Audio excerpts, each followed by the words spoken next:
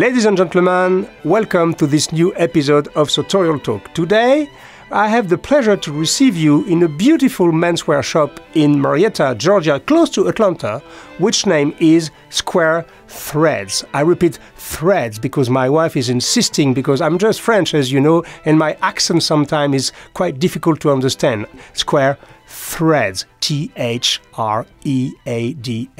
So, it's a beautiful place, and we are very grateful to the owner of this place to allow us to film in this beautiful environment. Today, I'm going to take you to England, or more precisely, to London, and even more precisely, to a very famous street for British and bespoke tailoring around the world, which is called, of course, Savile Row. So I'm taking you here because it's an important street, but also for a second reason. As you probably know, I wrote in 2015 my first book called The Parisian Gentleman.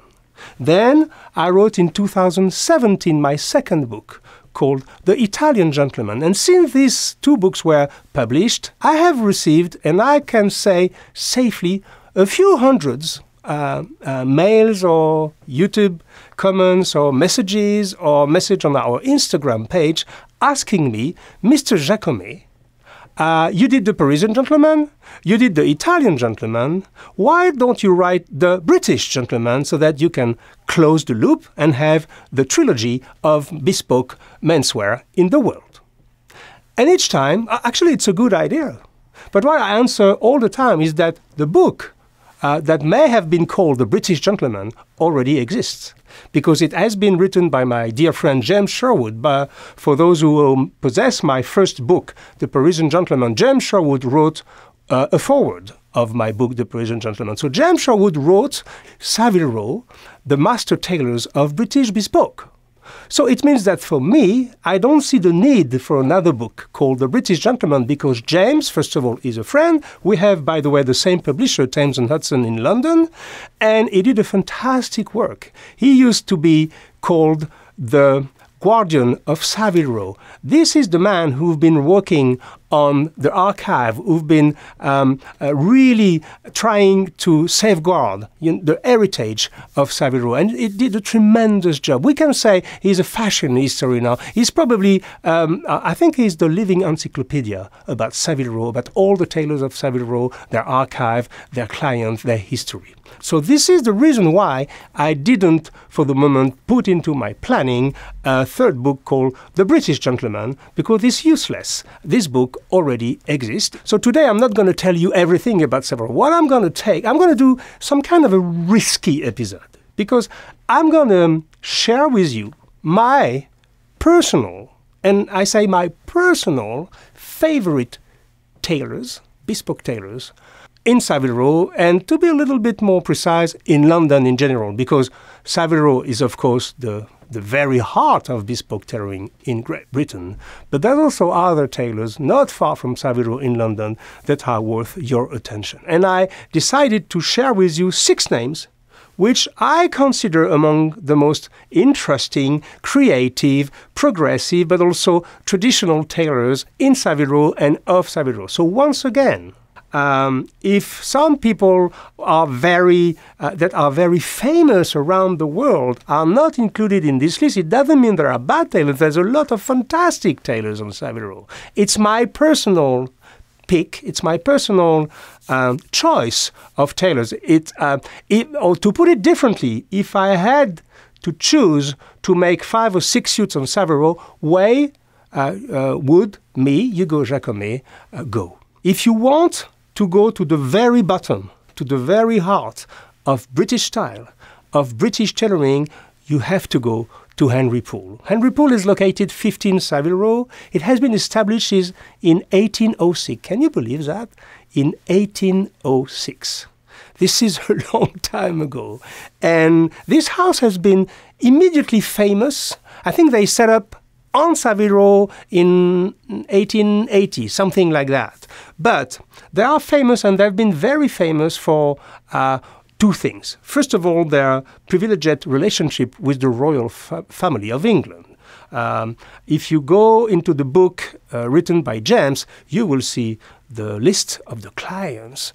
This is very impressive. These people have been working with the royal family of England since since a long, long time, but they have also a lot of immense, very influential people as clients. They are described sometimes as the inventor of the dinner jacket.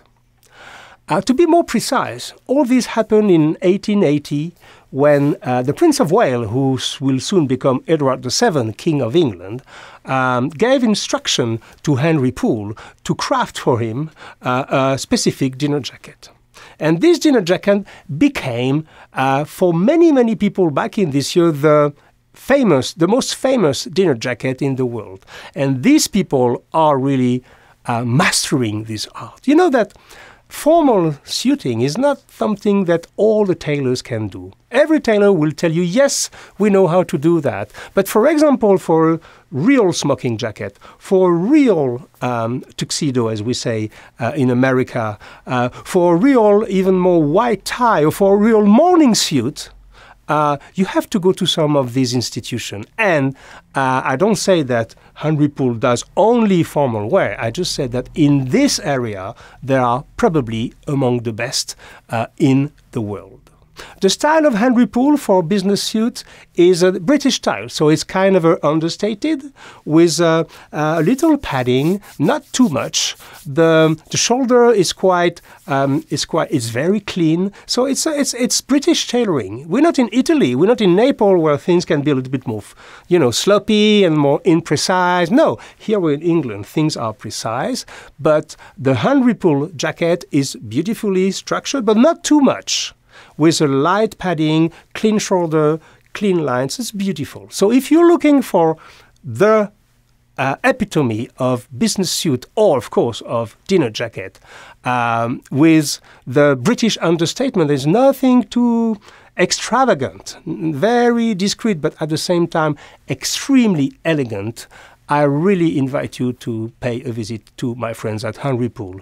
Simon Conley, I think, is the 7th generation of the family who founded Henry Poole. This is still a fully owned family, fully owned by the family. So this is it's a very distinctive and interesting place to be. Henry Poole, 15th Savile Row. Now we'll move to the next person, but actually we will move to a group of 3 people. And you will see why I choose those 3 people, because they all come from the same heritage. I'm speaking about Edward Sexton, Joe Morgan, and Michael Brown. All are coming from the same heritage, the heritage of the Tommy Nutter in the 60s and 70s of Savile Row. Tommy Nutter was very famous. Tommy Nutter himself was not a tailor, but he brings some kind of fresh air in the conservatism of the British tailoring at the time. And we used to say, I don't know how, I think we used to call him the wild child of Savile Row. This guy was dressing the Beatles, the Rolling Stones, all the important figures of the music industry, of the acting industry, people famous all around the world. And Tommy Nutter was very, very well known for his instinct, for his the way he was able to respect the craft, but while putting a lot of salt on it, and even some kind of really new approach, very progressive for the time.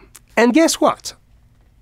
The master cutter and tailor that was working with Tommy Nutter, actually I think they were partners even in the business, is Edward Sexton. Edward Sexton had also under him a cutter that he trained and that with whom he's been working a lot is Joe Morgan. And Joe Morgan later will open his own boutique, his own shop called Chittleborough and Morgan, and trained a young cutter called Michael Brown. So this is why I say to you that these 3 are from the same vein. Let's take a look now a little bit more precisely at Edward Sexton. Edward Sexton, oddly enough, is not exactly on Savile Row. He is on Knightsbridge, which is something like 2 miles from Savile Row. So it's in the same area in Mayfair in London. Sexton is, I don't like to use too much iconic or legends or this kind of words that have been a little bit overused these days, specifically in our trade. But if there's one man in England who deserves to be called a legend in British tailoring, it's without any doubt Mr. Edward Sexton. Edward Sexton started to work with Tommy Nutter. I think he's in his 70s now, and he was famous for something that was very new back in the years. We can say that the Sexton style is, we can say, hyper-structured, or to say the least, superstructured. Everything is heavily padded, the shoulders are extremely designed, the chest is extremely high, extremely pinched. So it's almost architecture. Edward Sexton is a very, very interesting tailor for that, because he put into his garments some kind of it's almost epic suits. You know, in France, back in the 1980s, we were speaking with Francesco Smalto, for example, of a power suit. But if you compare a power suit, beautiful, by the way, with this V shape, you know, strong shoulders and a very pinched waist. But if you compare a Smalto power suit with a suit from Edward Sexton, wow, you will see the difference. With Sexton, we are almost in the world of, it's epic. But at the same time, it's wide, it's romantic. I think that it was among the first to really romanticize, I don't know if we can say this in English, the suit, to put the suit in a new glamorous atmosphere, which is kind of strange for a British tailoring, because you know that British tailoring is very famous around the world to be understated. But Sexton really put some glamour into that. And he was also extremely famous for his woman tailoring. He was among the first, if not the first, to properly dress women in suits. And that gave me the occasion to explain to you that nowadays there's a new movement. My wife Sonia has been one of the most important figures in that movement, but more and more women are coming back to tailored clothes. And some of the people are asking me or telling me, well, Mr. Jacomet, why is your wife she doesn't dress like a woman, or she dress like a man? No, sir. She dressed like a woman. It's not a woman wearing men's wear. It's a woman wearing tailored clothes, which is totally different. Back in the years, it was quite usual for a businesswoman to have properly tailored clothes, and this is what we do. And Sexton, Edward Sexton, is a master at this art. Now he has a new team around him, the company is developing, and what I also like very much at Sexton, at Edward Sexton, is that he's a very honest man. You know that these days, when you speak about bespoke or made-to-measure or ready-to-wear, some people have a tendency of blurring the lines. You don't really know if it's real bespoke made here in England, or if it's, they take the measurement and they send your garments somewhere overseas. And so Edward Sexton is very clear on the subject. He has 3 different lines of clothing that you can access if you want to have access to these glamorous garments. First, it's called the Knightsbridge Bespoke. That is to say, the bespoke, measured, executed, fitted, done and delivered strictly in London. Of course, it's the most expensive of the 3 offers that Mr. Sexton have. The second one, it's called the Overseas Bespoke, because Edward Sexton was also among the first to understand that the new generation might be interested in his style, might be interested to have a suit cut and designed by him, but may not have the wallet and the means to afford this kind of high-level bespoke suit made inside England. So this is why he's offering, and he's very clear, and I like this approach, not trying to hide anything. It's called Overseas Bespoke by Edward Sexton. So everything is designed, cut in Knightsbridge, in the atelier of Mr. Sexton by his team, and then is sent overseas to be crafted, and then comes back for the first fitting and second fitting, etc. So it's a, let's say, advanced made-to-measure, and I've seen something made there, and it's quite convincing. And then, of course, he has ready-to-wear that he's developing. You know that Edward has been also very famous for his long point-collar shirts. So it's a whole universe. It's not only about jackets and suits. Sexton is a whole new glance, a whole new approach that since the 60s and 70s is really putting the salt into bespoke tailoring. And of course, we adore him, we respect him, and on top of that, he's a funny guy, super kind, and his wife is hilarious. So, Edward Sexton in London. Then we move to Joe Morgan. And when we describe the style of Joe Morgan, of course, we are very close to the style of Edward Sexton. Why? Because Joe Morgan was trained under Sexton. They worked together for years. And when Joe Morgan established his company called Chittleborough Morgan, may not be the most famous name on Savile Row. Everybody knows Henderson and Shepherd, that we like also, or Gibbs and Oakes, or R.D. Amis, or Dejan Skinner, or people like that, Davis and Son. All these people are famous. And Chittleborough and Morgan are a little bit less. It's more for connoisseurs, or I would say people who want something with a kind of a spirit. And what Joe Morgan did is that he continued the heritage of Sexton by putting his own soul side. Can you imagine? Already, a Sexton suit is some kind of thing which is extremely, it's a declaration of style, it's a style statement. So Joe Morgan, that we like a lot with Sonia, is such a sweet man. By the way, I think we were the one to connect Joe Morgan and Lorenzo Cifonelli. You know, in the world of this high level of bespoke tailor, they are not competitors really, they're friends. Even if they can have the same kind of clients, they respect each other. And I remember Joe Morgan himself coming to me years ago, looking at my Cifonelli suit and looking at the Le Pen and say, even here, Mr. Jacomet, I think he called me Hugo at the time already, he said, we can't do this quality of stitching. Can you believe that? One of the most respected tailors on Savile Row, humbling himself in front of me, looking at a chiffonier jacket. This is why also we like this kind of people, because they are purists, but they know how to recognize when something is well done, even if it's not done by themselves. It's not the same story with Italian, but that's another story. So, Joe Morgan, what did he do? He created his company called Chittleborough and Morgan. Why? Because he was working with a man called Chittleborough. I think that he retired, I would say 5 or 6 years ago. Ray Chittleborough retired. Yeah, I would say 5 years ago. And then Joe Morgan continued by himself with a team. And it's quite a successful. It may not be the most famous name. It may not be the name you immediately come to mind when you go on Savile Row. But believe me, this is a name to consider. So, Joe Morgan, he has the heritage, of course, of Edward Sexton, same kind of approach, something extremely architectural, extremely padded, with very, very defined shoulders, but he's going even further in terms of lapel width, in terms of pinch weight. This is very dramatic suits. Immediately when you put on a suit, it's like an armory almost. You feel totally protected. That's one of my dreams, to make a suit with Joe Morgan one day, if I have time to go to London for several fittings, because I think it's something that if you are in this, I would say, state of mind to really be able to pull off a style statement, I think Joe Morgan is one of the most interesting tailors, not only in Savile Row, but probably in the world, together with some people,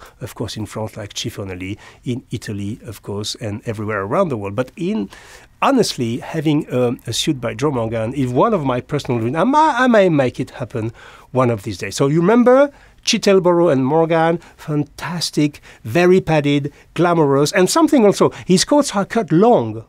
You see, today, we see all these suits and jackets are shorter and shorter and shorter and shorter. I don't know why, but they are at Chittleborough and Morgan, they are cutting their coat longer, and they give them this very specific aspect. Now we move to Michael Brown, and you see, this is strange, because there are 3 of 6, and they come from the same school, the same heritage, the same vision. Michael Brown has been, I think he worked for Joe Morgan for more than 6 years as a cutter. So everybody who's been to Joe Morgan know Michael Brown. And Michael Brown, as it is his life, decided to set up his own shop, as Joe Morgan decided one day to quit Tommy Nutter and to own his own shop. So he set up, I think, 2 or 3 years ago, not exactly on Savile Row, I think it's less than a mile from Savile Row. It's on Berkeley Square in London. I must say I'm very coherent in my choices. Because even if I would not know that Edward Sexton have been training Joe Morgan, who has been training Michael Brown, even if I would not know that, I will definitely choose the three of them. Because there's something that is the same kind of approach. Men's style, at this level, unless you just want to have a very conservative suit and you do it just because you need to have a suit and to be elegant and you'll have to be understated. But at one moment you will see in your progression in men's style, you will see that you will feel the need to express your personality. And my personality, if I go to England, will be the best expressed with these three people. So Michael Brown, of course, you can find some Sexton and some Morgan into a Michael Brown suit, but probably with a more contemporary and modern approach. And when I say contemporary and modern approach, I mean that Michael Brown is, I don't know his age exactly, but he's very young. He might be in his 30s, late 30s, maybe early 40s. Sorry, Michael, if you're 29, but I'm sure you're not. But maybe 30s, 40s. So he's a young tailor. He's the new generation. And believe me, what he's producing is absolutely breathtaking. One of his things is that he's one of the first to speak about couture. He doesn't speak about tailoring. For him, this is couture. For example, give you an example of how far this man is pushing the style that he's promoting. An average suit on Savile will require, let's say, 3 fittings, maybe 4 fittings. I would say, yeah, 3 fittings is a good average.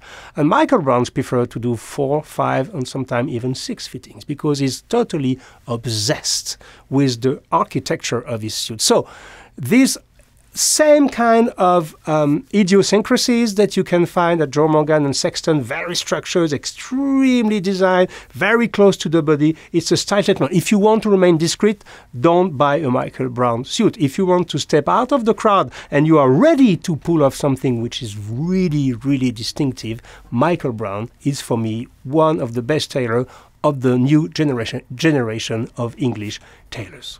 The fifth tailor that I appreciate particularly on Savile is located in a very, very, very prestigious and well-known company called Gibbs & Oakes, which is located at number 1 Savile.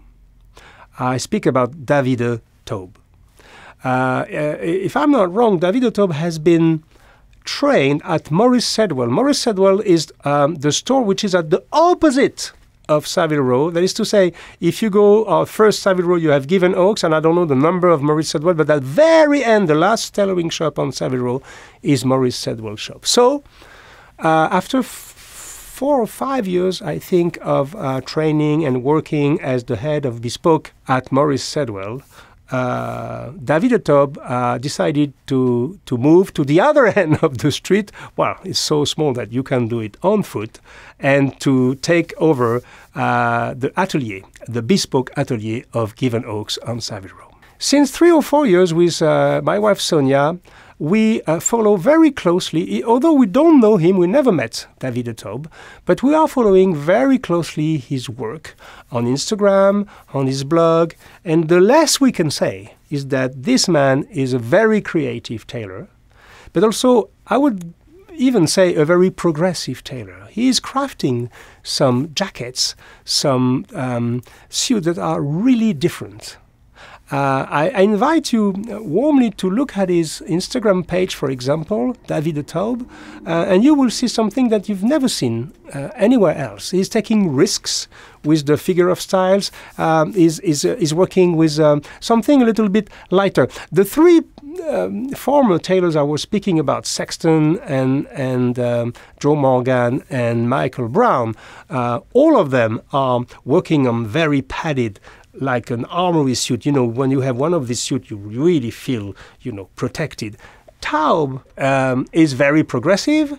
It's a stylistic statement also. As you can see, I didn't pick up people who are very traditional, except Henry Poole, who is for me the roots of Savile Row. But all the others that I decided to choose for this episode were some kind of people who were taking the bespoke tailoring and making progress. And David Taube is part of these people. It can have some extremely designed and extremely structured suits with pagoda shoulders, with high-roped shoulders, something that I like. Not everybody like that, but he can do this very well. He can also do something more casual, something more extravagant. This guy is actually a very, very talented tailor. One thing about him that is different from Sexton, Morgan, or Brown is that he's very concerned with the lightness of what is crafting, so that even if you have a suit by him with very structured shoulder, it remains light. I don't know where it comes, because I don't know if, honestly, we don't know him. So Davide sounds very Italian in my ear. So maybe he has some roots on his blood, some kind of Italian take. But what I know is that he often says that he likes to be stylish, of course, but never to the expense of comfort. And this is something which is very precise at David Taube. He likes style, but together with comfort. Anyhow, this is a very interesting tailor, David Taube, at Given Oaks, 1 Savile Row in London. And I will finish this tour of Savile Row in London with a company that I still call a young company, but they may not be so young anymore. I tell you why. It's Tom Sweeney. Tom Sweeney, I think I visited them in 2009 or 2010 because I was writing a report on London and on London tailoring for Parisian Gentleman and for a magazine, a French magazine called Dandy Magazine. And so I selected a few tailors, and Tom Sweeney, my friend John Sherwood, said to me, you should go to see those two young men because they just opened their shop. So I believe I was among the first to speak about Tom Sweeney 10 years ago, a little bit, yeah, I think it's 10 years ago. So now it's a company who has been developing extremely well. It has been created, Tom Sweeney, it's a mix between two names, Tom Widett and Luke Sweeney. Tom Widett was a cutter at Timothy Everest, another tailor, which is his atelier is in Spitalfields. And Luke Sweeney was also working at Timothy Everest, but he was in charge of the made-to-measure operation. And those two young men, they were in their late 20s, early 30s when I met them, decided to open their shop together. And it was a great success. Why? Because they created some kind of contemporary and modern approach of tailoring. It's a little bit like Sexton, but in a more softer way. If you go to Tom Sweeney, you can have access to bespoke, you can have access to a made-to-measure, or you can even have access to ready-to-wear. So they cover the integrality, the whole spectrum of the menswear industry. And what I find very impressive and interesting at Tom Sweeney is that whether you go bespoke or MTM or ready-to-wear, you have some kind of same feeling of style. So they managed to really create a style on their own, which you can find on bespoke, on MTM, and on ready-to-wear. And it's not always the case. I know so many tailors who wanted to move to ready-to-wear, and most of the time, I must say, they are losing a little bit their soul or their style. I know, on the contrary, some ready-to-wear wanted to open a bespoke operation, and that was not very successful also. In terms, I'm not speaking here about business, I'm speaking more about how do you preserve your style. The fact that this young company started 10 years ago with immediately a double or triple, a double offer, immediately bespoke and made to measure, made it possible to have a Korean style along all the lines.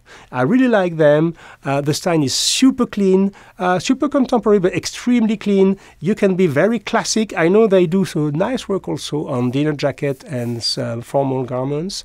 So it's a beautiful place. I think now they have 2 boutiques in London and 1 in New York, if I'm right, and there There are stockists around the world who are distributing their brand for ready-to-wear. It's called Tom Sweeney. I really like these people. I really like this brand because it's, for me, it encapsulates what contemporary British style should be.